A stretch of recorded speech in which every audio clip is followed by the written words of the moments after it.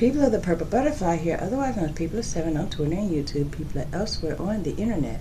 My blog is located at purplebutterfly-people.blogspot.com. My soaps, Purple Butterfly Soaps, can be located at people.etsy.com. My t-shirt designs, purplebutterfly-people.tmail.com. And here we go, phase 2 is solidified enough to cut. So that's what we're going to do. But the first thing I'm going to do is not actually cut a slice. I'm going to cut the loaf. Because I found out a long time ago, it really, really, really bothers me to the point of no end when my loaf is longer than my cutting board. Yeah. So, if it's a crooked edge or whatever, then that will be a personal bar or so forth or so on. There. But, ooh, that's pretty. Tell you what, let me show you.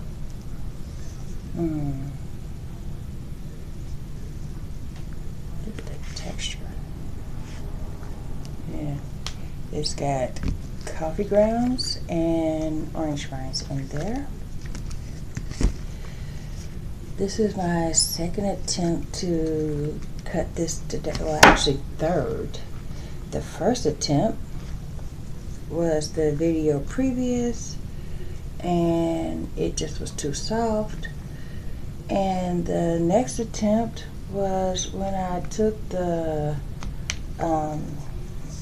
backboard, you know, that the soap was sitting on, off of the mold. And then 3 minutes in, I found out I wasn't actually recording. The camera had turned itself off. So, here we go.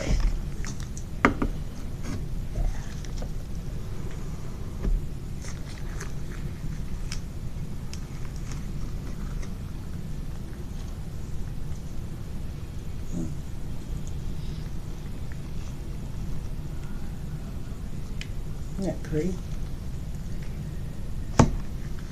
5-pound loaf. There's plenty of these to go around.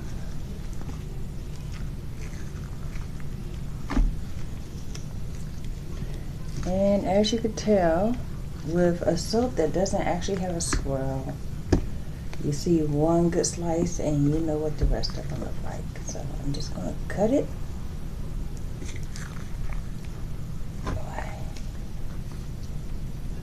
And set it down. And enjoy the coffee scent. It has a light coffee scent. It might develop more as it cures.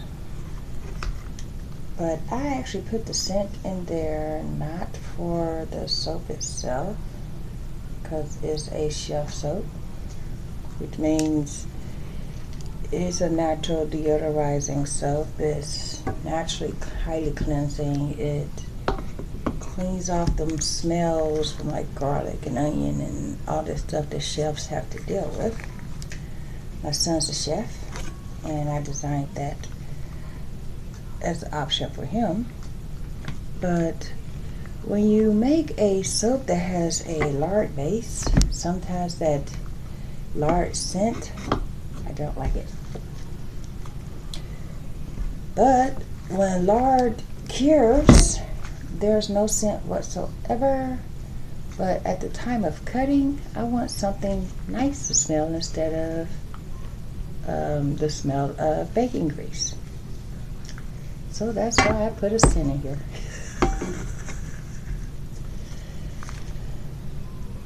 It's an odd reason, especially since I am the one who actually made a bacon scented soap that was red and white. And I did it on purpose.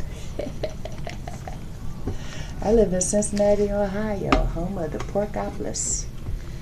And we love our bacon. And some of us like the smell of a bacon candle. I have one. if you burn your food or whatever, that baking candle makes your whole kitchen smell amazing. And nobody has to know you burnt anything. But by the same token, I like the scent of a baking soap. It doesn't actually smell like bacon on you. Well, it does, but it doesn't. It doesn't smell like you just had breakfast or lunch or dinner. It just smells kind of bacony. That didn't make sense, but I know what I mean. Okay, now.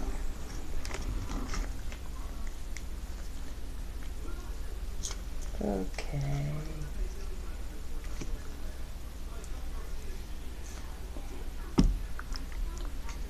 These did come out a little shorter than I was thinking. But then again, I'm using the Lucy mode. It makes a standard size bar of soap. 5 pounds of it. I have 2 of those modes, so I could do 10 pounds of soap at a time. But what I'm thinking is, when I want the bar to present a little bit taller than a standard, then, put a frosting on the top, or, bits or whatever. Now this little piece here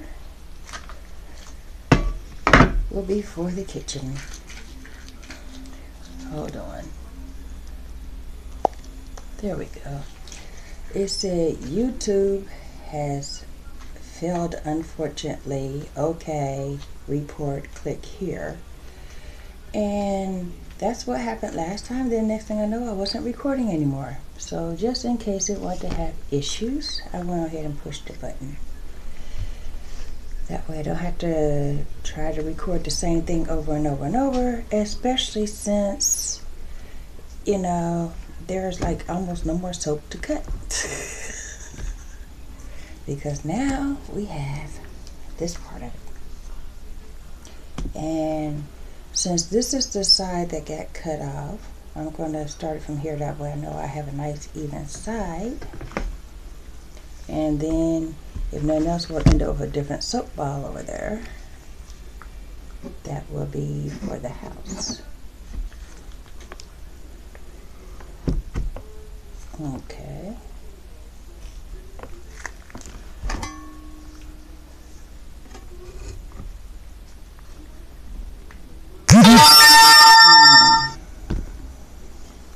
Okay, now.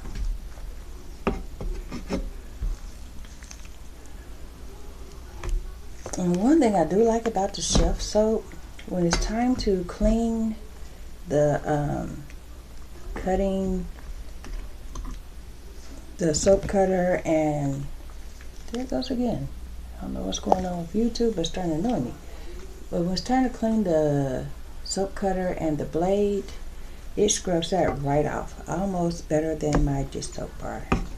Except for the Chef soap, it's designed to clean up hands after cooking and all that, whereas my dish soap bar is designed to clean up the dishes.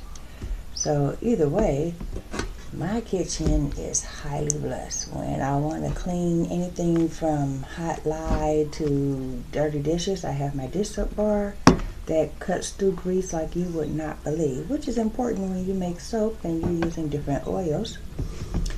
And then we have my Chef soap here that cleans anything that got on my hands off of my hands. Yeah. And sometimes I use them both interchangeably. Yeah. I also use the Chef soap sometimes for my face, because those pieces of the coffee and the orange rind is very exfoliating without being damaging. You know what I mean?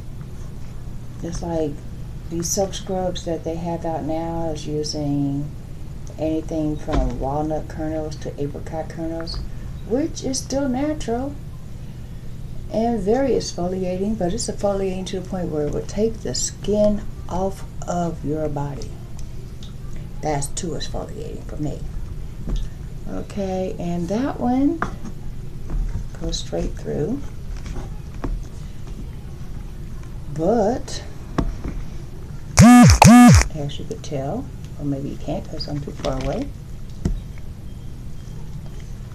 That's crooked because that was the piece I cut off the bottom. So that's going to be a house one. And yeah.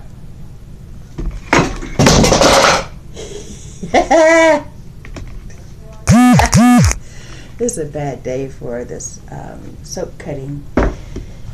Today everything wants to escape. Give me 1 second. Let me go grab that blade.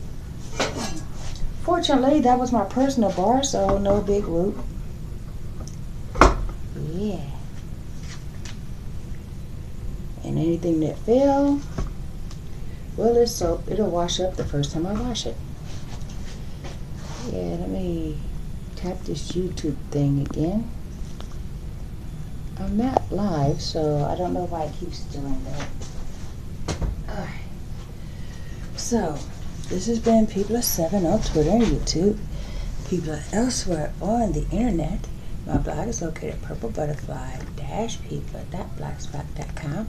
My soaps, Purple Butterfly Soaps, can be located at people.etsy.com.